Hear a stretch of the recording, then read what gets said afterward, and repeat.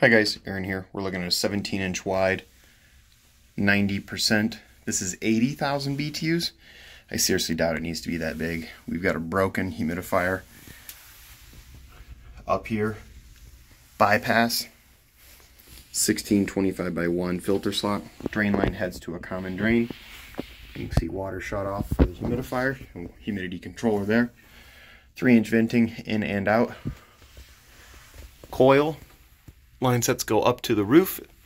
Have not gained access to that yet. As far as electric goes, we've got electric in and it heads up, but I don't see a cutoff anywhere. We may need to add a junction box. Gas shutoff is newer, that's down at the bottom. Access in and out of here, we've got this door here and then door here. It probably will be best to pop these off just because of the whole into each other arrangement. This is up on the 3rd floor. It's Aaron 851, call with questions.